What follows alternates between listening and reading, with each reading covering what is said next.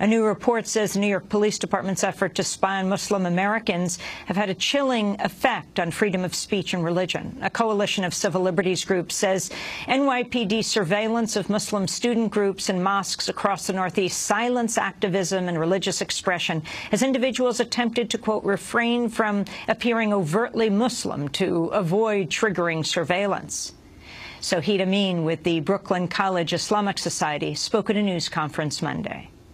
We Muslims are not asking for any special treatment. We are asking to be treated the same. We are asking for us to be able to look at the NYPD as our protectors, not as people who bring terror to us and make us terrified of living here and dealing with them and speaking with even our own Muslim brothers and sisters.